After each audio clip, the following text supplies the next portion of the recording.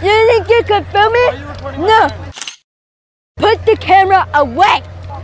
See, you're laughing. You know it's funny. Need you